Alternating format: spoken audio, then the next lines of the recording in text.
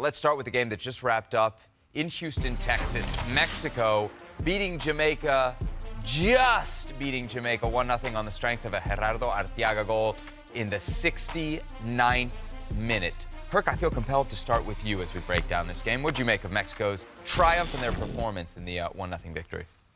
Gritty win. It could have been very ugly for Mexico. Listen, you lose your team captain, your leader, the highest profile player you have. It's an emotional blow. That could have been it for them. A team without Memo Ochoa, a team without Henry Martin, a team without Chucky Lozano, a team that has a very new coach, very green coach, not a lot of positivity in camp. It would have been a very easy decision, or very easy for this Mexican national team to pack it in. It's done. It's over. They didn't do that. Credit to them. Listen, first half, they had 6 shots, right? To Jamaica's 7. Second half, 20. Completely different team.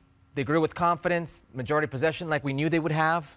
Took their chances, got their goal, sealed it up. And in the end, while Jamaica may have given them trouble in the first half, sans the offsides goal, you never really felt like Jamaica was really going to get there. And I kind of thought it was going to be a 1-1 game, but it wasn't enough. Mexico just was all over them, whether it was possession, whether it was shots, whether it was creation. They were the better team. Mexico deserving of 3 points for you, Shaka? Yeah, for certainly quality of chances. In terms of the balance of the game, I thought Jamaica started slowly, grew into it in the first half, and then started the second half really well, without question the better of the two teams. But I thought Demarai Gray's fitness, which was a concern coming into this tournament, he's only played 3 games in the last 10 weeks. And as he faded, I thought Jamaica faded. And once they did, Mexico were able to take the game by the scruff of the neck. And to their credit, I thought a well-taken goal looked better at that point.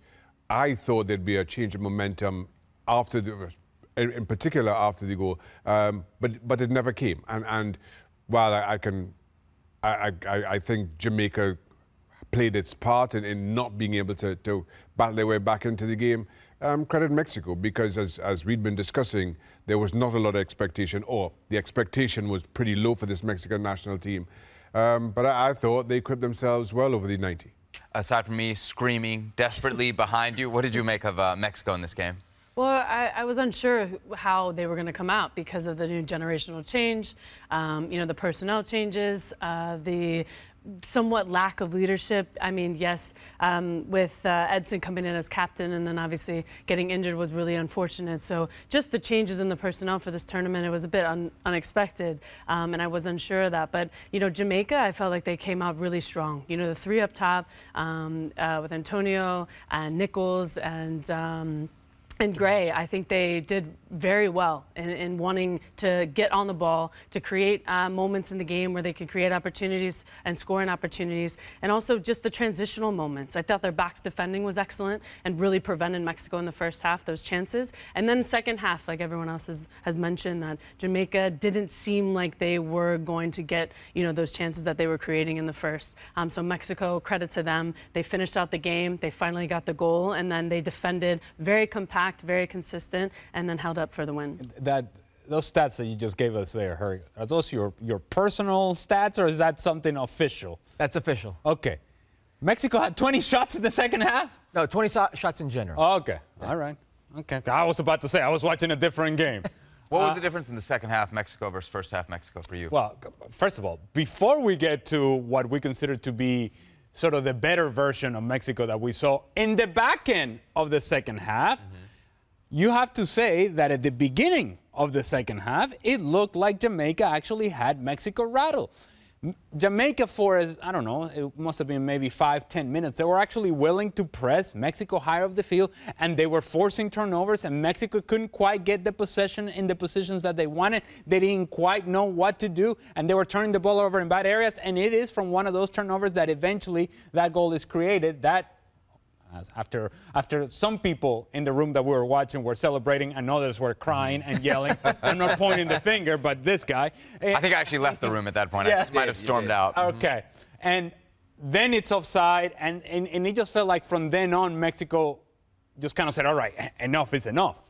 We have to be the team that carries the rhythm of the game. We have to be the team that is able to possess the ball. We have to be the team that we're expected to be against Jamaica in a tournament of this magnitude. And to their credit, and I'm going to single out a player, when Edson Alvarez goes off and there's question, oh, who's going to come in? Oh, I don't know. Edson Alvarez, what are we going to do? And you feel bad for the player, but it's an opportunity for somebody else to now come in and do a job. And I thought that Luis Romo was actually very good for Mexico, especially in the second part of the second half, in which he got on the ball a lot. His clarity and his ability to keep the ball and keep the ball moving and pass the ball and move again and pass the ball and move again, that allowed Mexico possession to get better as the half went on, and eventually they wore down Jamaica.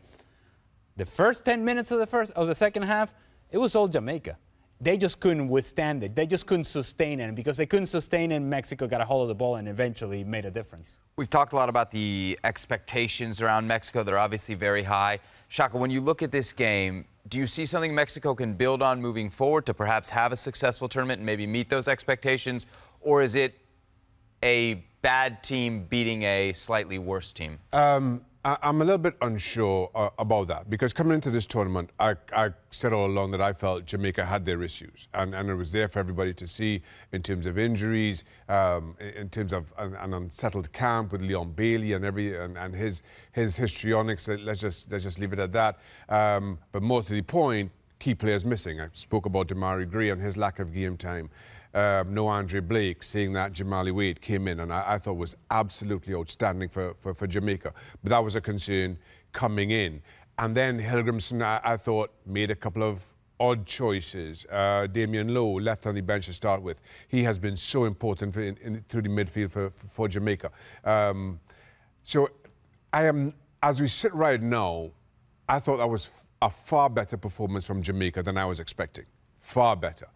And if that is the litmus test, I'm not sure whether that's because this Mexico team is far less than anything we come used to, or it was just a surprise from Jamaica, or a surprise to me that they really are this good.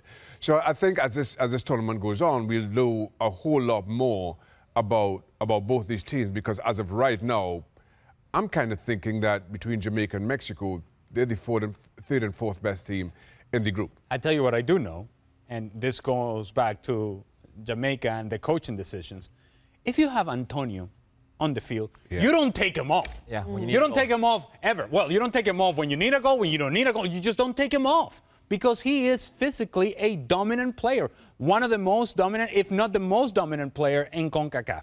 And so he is your source of danger. He is the guy that can be a presence inside the 18-yard box, and you're trailing late. And so who's going to be able to get on a second ball? Who's going to be able to create or manufacture chaos by being inside that 18-yard box from Jamaica's perspective? It has to be Antonio, and I have no idea for the life of me how he gets taken off the field.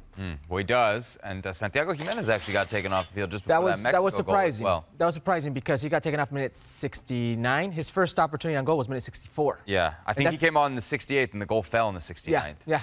And that's got to be an issue for Jimmy Lozano and this Mexican national team. When you have a goal scorer who's capable of scoring goals at the club level, Eredivisie, whether it's Europa League or Champions League, he scores goals for Feyenoord. But whenever he puts on that green jersey, he's with the Mexican national team, it seems to be his kryptonite.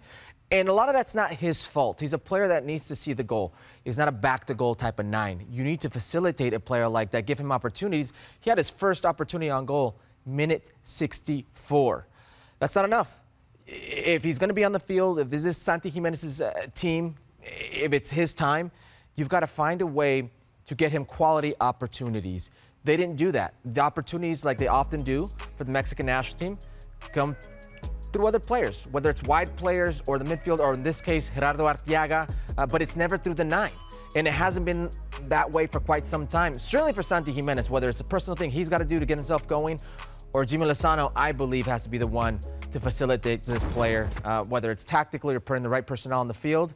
It's a situation for him. What about Edson? How big a loss is that? Because it doesn't look like he's coming back anytime soon. Massive. It's your highest profile player. It's the spiritual leader. It's the only guy that's been there, done that. He seems to be the only one that has any blood flowing through his veins. If there's a problem in the midfield, problem in the field, just in general, he's the guy who speaks up. He's the guy that defends his players, defends his teammates.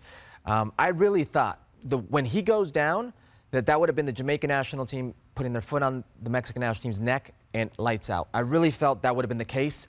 That didn't happen. Maybe it's due to the personnel on the field for Jamaica in that midfield. Never really tested that midfield. Never really made it a battle, a physical battle. But to, as Ali was alluding to, Luis Romo, to his credit, he was very good. Very good when he came on. He was very good at controlling the tempo. He set up the goal for Arteaga, his teammate at Monterrey. Right now against Jamaica, they didn't seem to miss Edson Alvarez the way maybe I thought they would miss him, but I think that's going to be an issue going forward. Ali, you've been in big tournaments before. You know it's a seesaw. It's not all, sunshine and roses. Well, including TST. TST. Actually, it's a good point. At TST, you guys lost your first game, came back to win the $1 million. A little different here with Mexico. They don't lose the first game, but they lose their captain. They lose their most accomplished player right now in the European game. How do you overcome that as a team?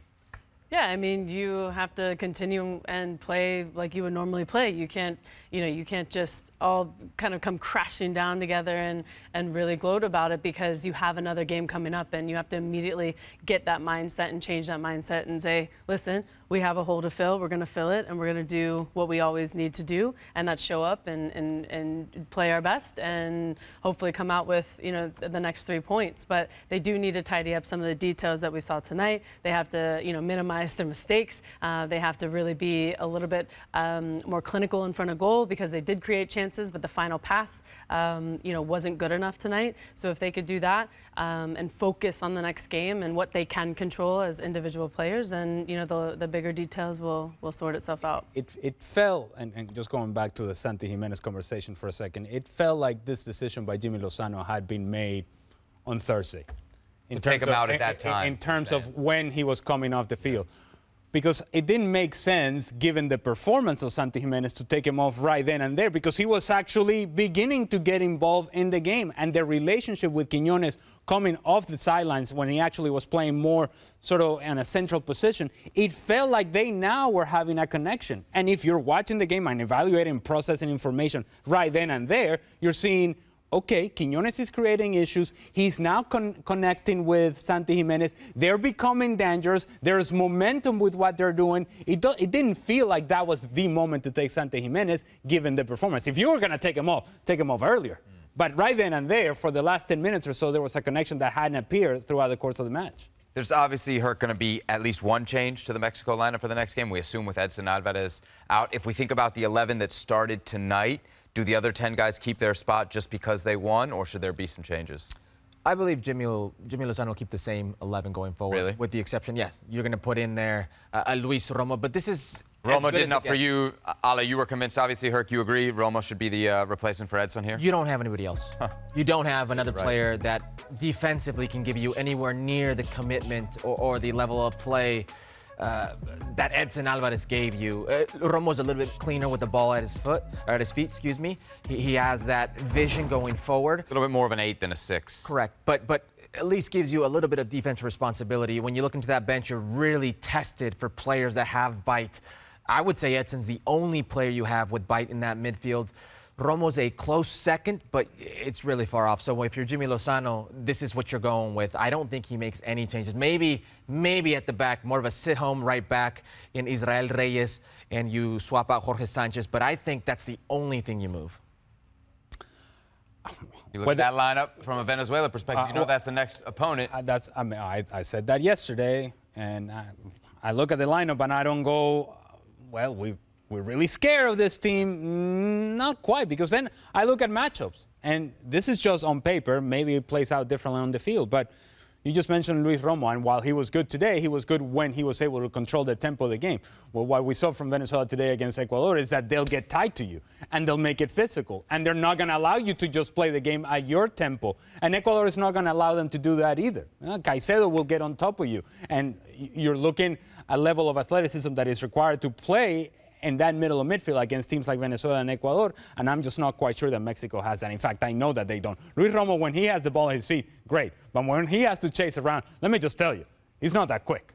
and the physicality is not quite there. And so Mexico, if indeed they're going to be successful against both Venezuela and Ecuador, they have to get that ball moving, and they have to get that ball moving with quality and speed. If they do that, they'll be all right. But if you force Luis Romo to defend or go into tackles or get tight, I think Mexico are in trouble. You know, one thing really quickly that Jamaica didn't take more advantage of is, for as big as Cesar Montes is as a center back, for Johan Vazquez playing the Serie A, used to dealing with physical forwards, they're not very good at dealing with crosses. They're not very comfortable at being physical.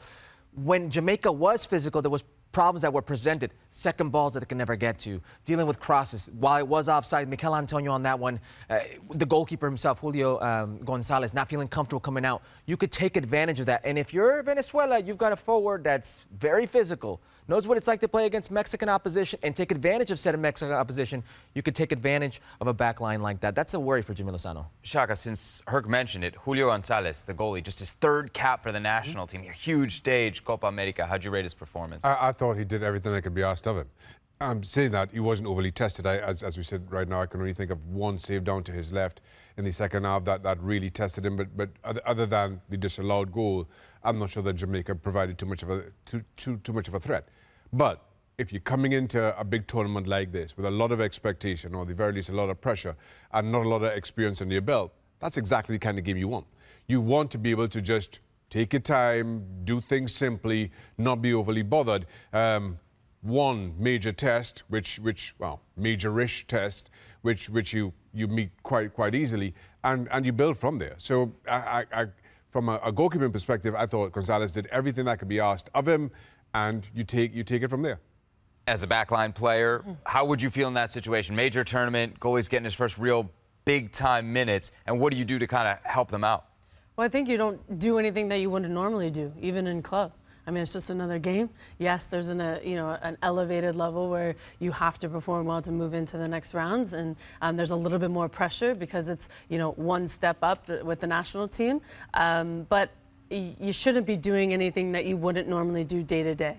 And I think that, yes, he did perform well for what was asked of him. And just like Shaka said, and we move on into the next game. And he can hopefully build that confidence moving into the next game. And the back line can obviously play with more confidence, knowing that he's back there controlling it and doing everything he can in order for them to be successful. Remind me, Shaka, was it you that said that these are probably the two worst teams in the group based on what you saw? You agree with that? From what we have seen so far? Yeah. I just only 90 minutes from all four teams, but... Well, not from what we saw. I coming into this tournament, I looking at this group before anybody in this group kicked a ball, you think Ecuador are going to run away with it, and then all of a sudden Venezuela come and turn them over.